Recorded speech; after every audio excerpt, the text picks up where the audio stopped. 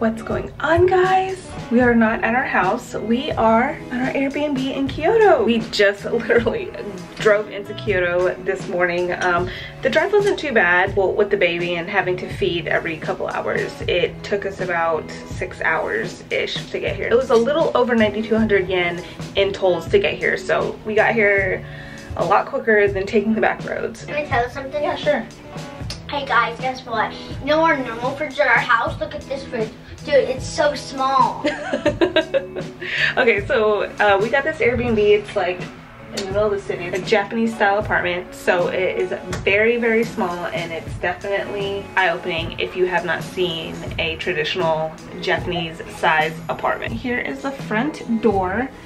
Have our shoes here. There's a nice little step. They have slippers to walk in. You walk in here and you're automatically in the kitchen. You have the washer, microwave, fridge, which Kaden was just telling you guys about, the mini fridge. You have a sink and you have the stove.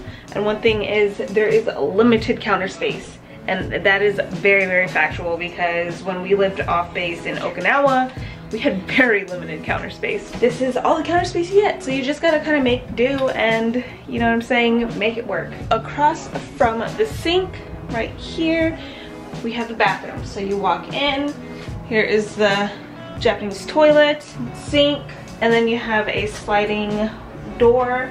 You have the shower and the bathtub right here, which is actually really small. Kaden, look. Deep. Really deep. Hold this real quick. Yeah, it is deep though. Look how small this tub is, guys. It's Shara size for sure. I can actually take a bath in this. Shara size. I don't think Jesse can though. I wonder if he can like fit in it. He's gonna have to go like his legs up there. Yeah. You have a shower head if you do want to take showers. And then we walk in this direction, and then you have this room. This one big room. The Airbnb has 2 beds in here just so 4 people can sleep in this Airbnb, and don't mind our stuff. They had it all nice and neatly like rolled with towels and whatnot. And then the TV is right here. It's a nice little Airbnb, definitely nice and cozy for a place to stay. What's it look like out here, babe? Let's see. Oh wow, look at that, guys. Yeah.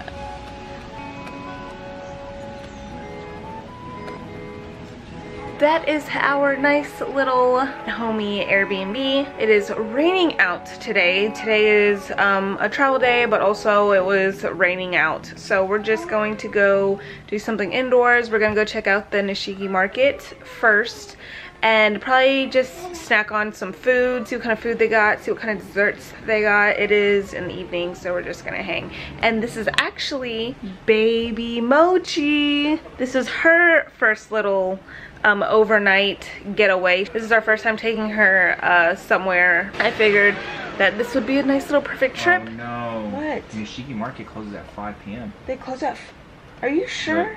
The best 10 a.m. is better, or just before closing around 5 p.m. Are you serious? Oh, that's gonna be super bummy if it's closed right now. Open from around 10 to 6 p.m. Yeah, it's about to close. More of a daytime affair, but perfect for some snacks and busy section. I guess Nishiki Market is out of question. Yeah, half an hour from now, which we're not. Yeah, that's not. I don't want to get there and then it close. Okay, so change of plans. I guess we are not going. Bruh. Okay, so what are we gonna do?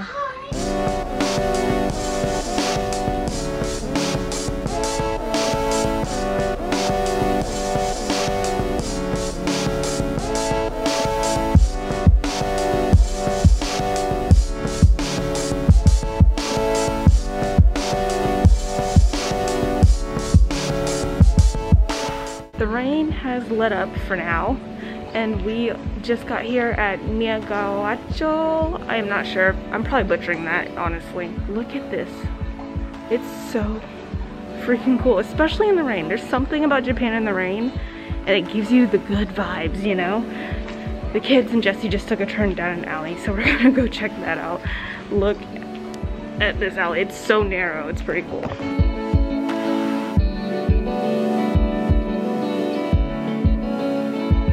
Did not realize that Gion district is literally right there where we were at, and we were walking it We got to the private area where there was like signs everywhere about no photographs, do not take pictures, you will get a 10,000 yen fine, which equals out to about like $100. So we put the cameras away and got to just enjoy the moment. But that was so freaking cool, especially in the rain. There was literally no one on the streets because it's wet and it's dead out here. But yeah, so cool. We're about to go see the shrine right now. Jesse said it's open 24 hours, so we're gonna go check it out. If you ever get a chance and you are out exploring and it's raining, just get out and explore. Just do it, you know? Sightseeing and seeing everything in the rain just makes it that much more like rad. So definitely recommend it. You have to go do it.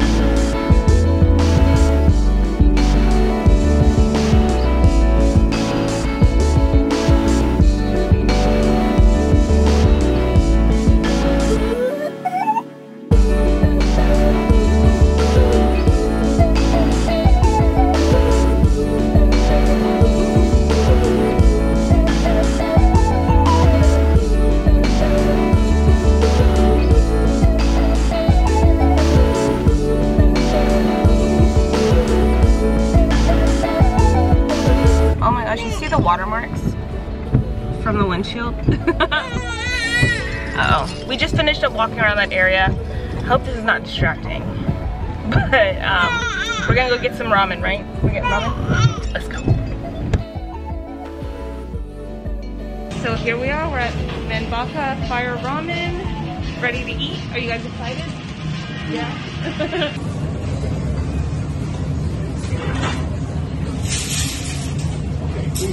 Back to bowl.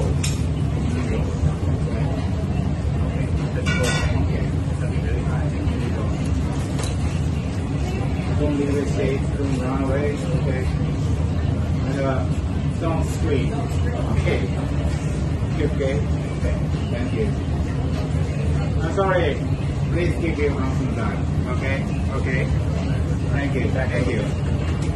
Goodbye, enjoy. Okay, here we go. I'm ready.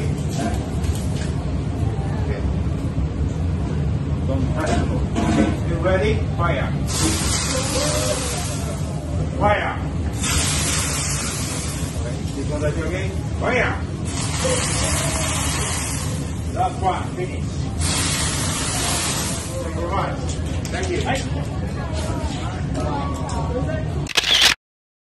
Oh my gosh, so we just finished up with the Menbaka Fire Ramen experience and it was pretty cool. What do you guys think of the fire ramen? Good! I liked it. Scary. It was scary. What's pretty cool is they actually got on video, which is pretty rad, huh? How like they set up the camera for you and everything. You guys will have already seen this footage, but we're watching the footage right now of the fire ramen. Look, why you look worried, bro?